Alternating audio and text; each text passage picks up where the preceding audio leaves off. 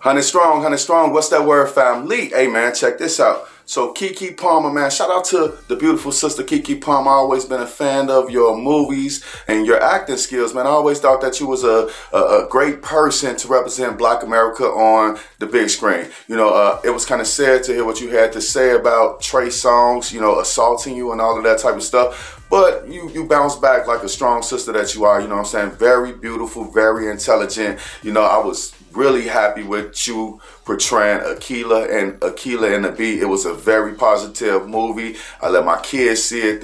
They enjoy it. You know what I'm saying? It's a great fucking movie. What you just did in that new movie, Nope, that was pretty dope as well. You know, you showed a different side of yourself, well, that I've seen you portraying on the big screen. You showed a different side of yourself. And, you know, I see that you had a little bit of fun, you know, making that movie right there. But what she just did, ladies and gentlemen, she just did something for real, man. She unveiled that she has a baby bump, man. Yeah, she's pregnant. You know what I'm saying? She's pregnant. She announced it on Saturday Night Live. You know, I'm ecstatic for her, man. You know, a lot of people are because Keke, she could have went a little bit longer without having a child and focus more on her career, man. But she want to go ahead and be mommy and take that first step. I don't know who she's pregnant by. It's a popular guy. I didn't look it up before then, so I'm just going off the rip right now. But the important thing is the great example that Keke Palmer, you know, she sets for young Black people.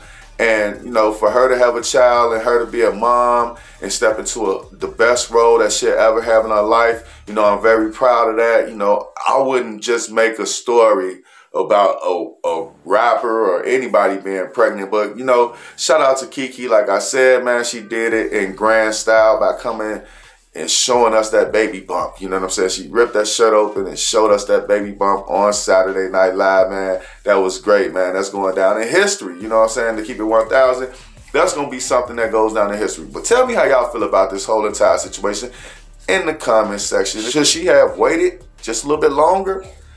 You know, got her made more movies, made more money? Or should she just say, you know what, it's time to be a mom? How long y'all think it's going to take for her to have baby number 2? Let me know that. I'll be back later with more news and commentary. It's your homeboy Low from the Go, man. Hit that like button. Hit that subscribe button. Let a nigga know you there. Peace.